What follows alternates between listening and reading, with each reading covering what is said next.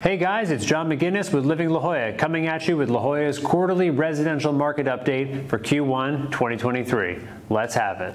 The big story is when we compare Q1 2022 with 2023, and we see that there are significant changes in the level of listing activity.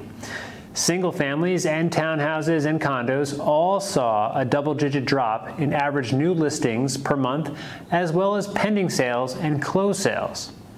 We can see that the average days on market, as well as the average inventory of homes and months of supply, have all seen substantial increases year over year, which may signal that the market is slowing down. Another strong indicator that the market is cooling is that we see sellers are no longer getting over list price.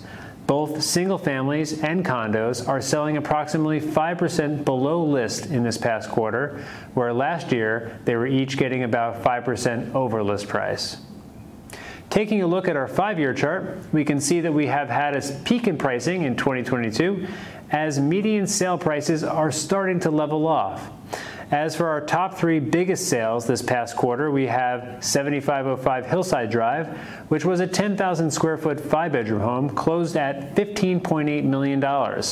6320 La Jolla Scenic Drive South, which was another 5-bedroom home, closed for $10.5, and finally 6545 El Camino del Teatro closing for $8.25 million.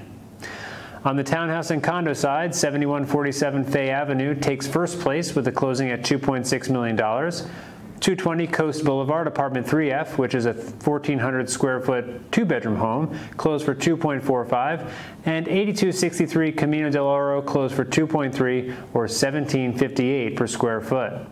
These statistics represent current market trends for the entire La Jolla zip code. For an in-depth analysis on how these trends affect your home's value in your specific neighborhood, call me at 858-255-0817 for a free consultation. This is John McGuinness with Living La Jolla.